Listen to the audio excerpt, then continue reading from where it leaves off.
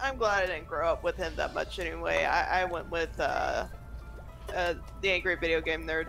I'm glad that I looked into the Angry Video Game Nerd like years later, because like, despite the fact that I have been critical of his videos, like I made one of those marathon Jello Apocalypse videos. Ah, shit! Hang on. Well, the funny thing is, before I even got introduced to Nostalgia Critic, I was introduced to, like, Josh. Does it only shoot forward? It only shoots forward. God damn it. Hey, at least it doesn't be thrown as an arc. I like Linkara. I like Linkara's videos as well. I'll watch his, like... I'm glad Linkara left. That's about it. I'm not really a fan. I just prefer, I prefer the Angry Video Game Nerd. And even though I know he's kind of full of it, but he's funny anyway. I like Angry Joe. Oh, I like Joe too. I like how detailed he goes into his reviews of video games when he's not sometimes he exaggerates way too much. I mean, something I do like though is it's about that I equally enjoy both what he says, but I also equally enjoy when he fucks up. I get that. It's funny when he fucks up because the way he fucks up, he like passionately dives into it, and then he just gets ripped. Then he gets torn to fucking pieces when he tries to fight them on it. It's part of it. He gets baited way too easily into arguments on Twitter and shit. Yeah. Oh, that's bad.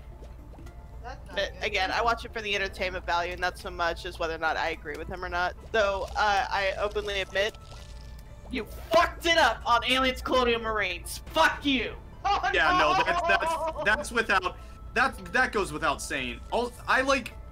Because I'm gonna say this now. Any convention I go to, I'm bringing some fucking board games because we're playing board games. Because board games are fucking awesome. All right. Didn't Joe make his own board games and shit? Yes, he has made several board games off of video game properties, and that's something that I admire because, like, board games are actually there's a lot of good, like, really fucking good board games out there. Like, I like Joe. He seems more personable with his fans. Like, when I met him at PAX East a few years back, he was, like, legitimately going over and thanking people for being fans of him, shaking hands, taking pictures. He was a really cool guy to talk to, not Son gonna of lie. a bitch!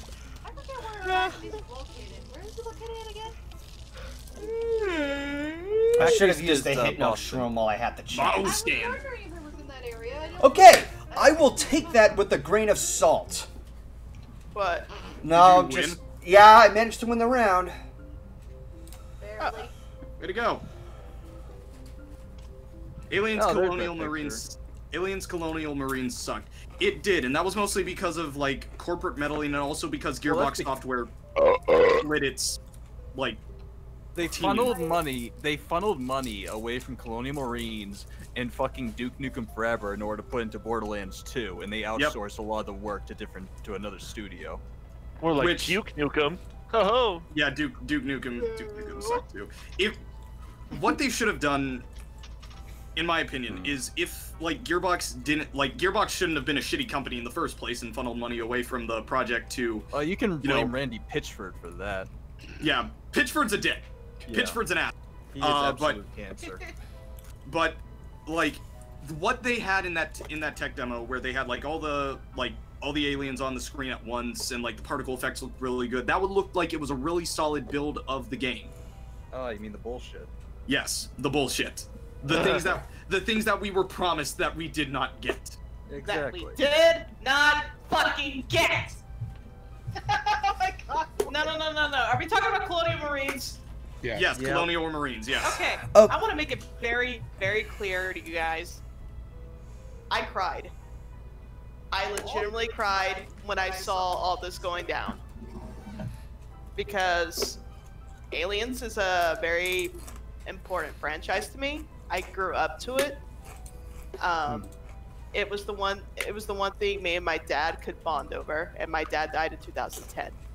So when I heard that they basically I was hearing all these things like James Cameron was approving the game. It was supposed to be a direct follow-up to Aliens. A direct follow-up to Aliens, a compliment to the series, a continuation. I'm like, oh my fucking god, I cannot wait to see how this goes down, and I'll get it myself. And then, bam, the shit went down. Yeah, it was a bad game in every sense of the word. I was not happy. It's like not only was stuff that was in the trailer not even in the game. The graphics weren't even that good as the trailers were showing. The AI was atrocious. Yes, they fucked up the code. No, yeah, you heard about how they didn't shoot 'em up. They didn't finish the code. Yeah, they didn't put tethering to the fucking code, and that's why the aliens were all over the place. Somebody actually fixed it back in like 2018 by just putting in the code for tethering into the actual code of the game. They basically half-assed it, blowing the budget on another game. On Borderlands 2, yeah. On Borderlands 2.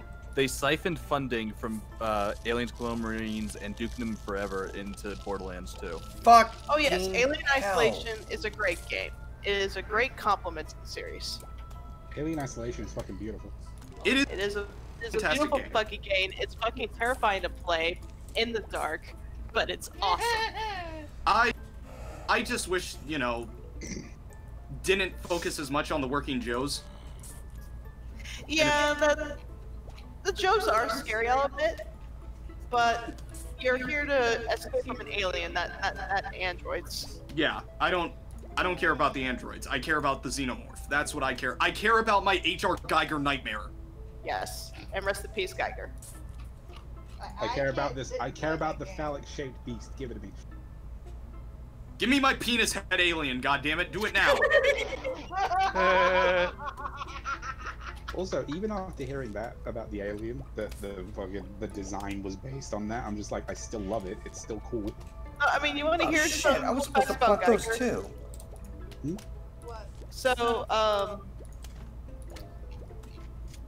when he was being interviewed by someone, and they asked him, "Why do you draw all this stuff? Why do you do these paintings of these bizarre creatures and these crazy environments? Why do you paint this way?"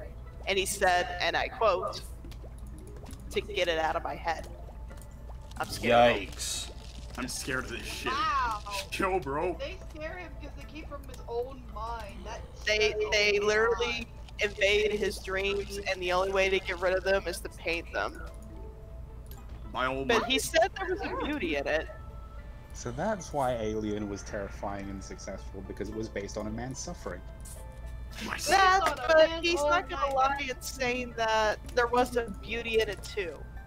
And yes, I'm well aware of echoing. It's because Aeon has his good mic on. I've never seen Alien or Aliens. Does that make me a bad person? Darius Potato asks. Yes. No. You have homework to do. You're overdue. You're overdue on a great movie. Yeah. You are a terrible person. Shame on you. Yeah. Yeah. Whenever it comes to those R-rated, like bizarre, like crazy movies, Aliens is one of them. The other, Terminator 2. Yeah. Alien, the first film, set the line for science fiction horror. Yeah, pretty much. It's what started it all. Aliens brought about the change of sci-fi action horror. Yep.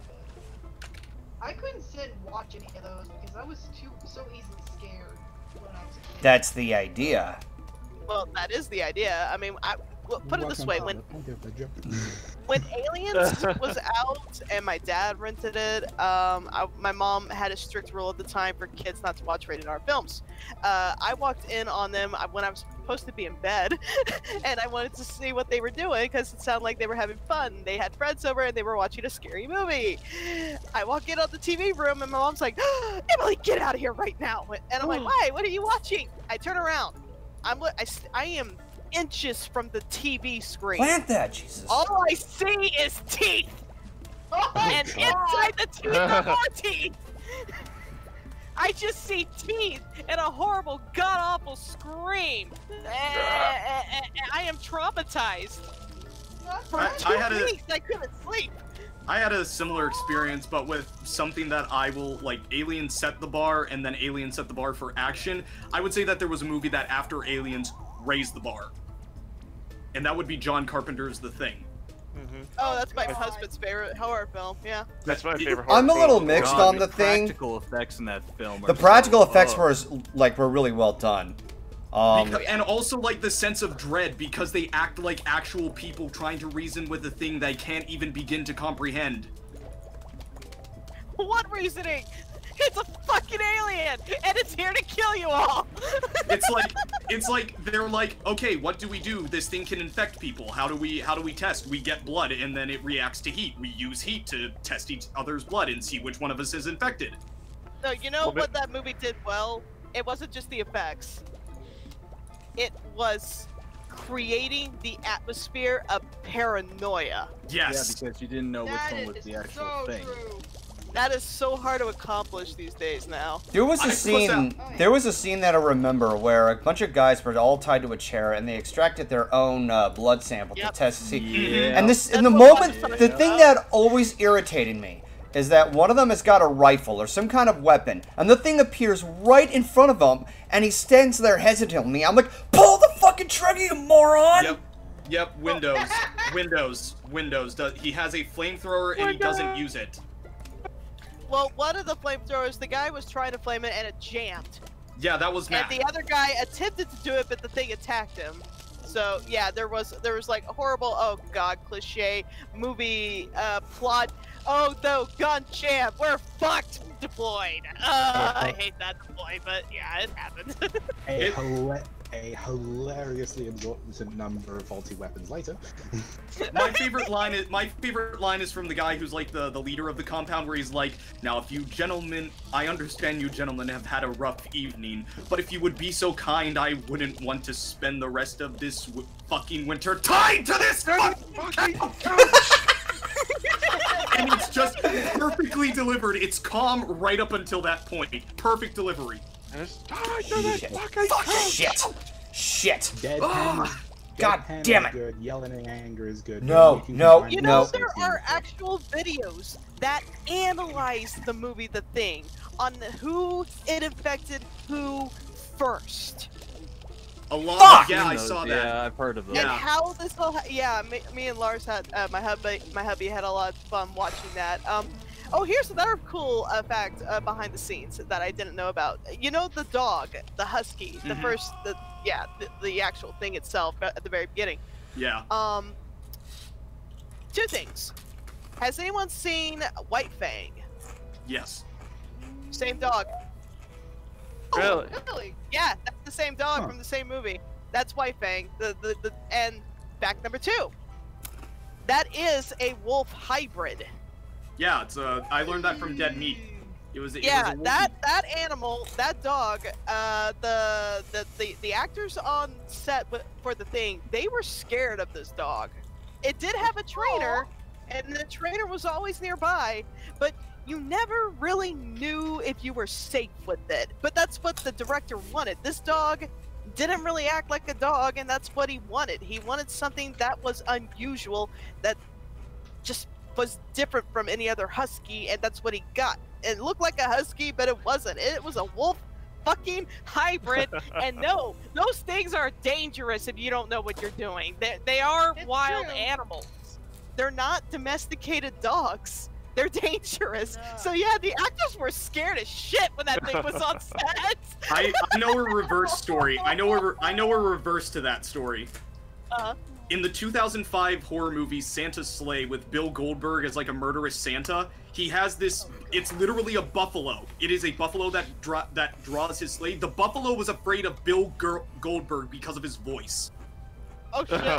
Think about that. A massive multi-ton animal that could crush a car with its skull was afraid of a wrestler.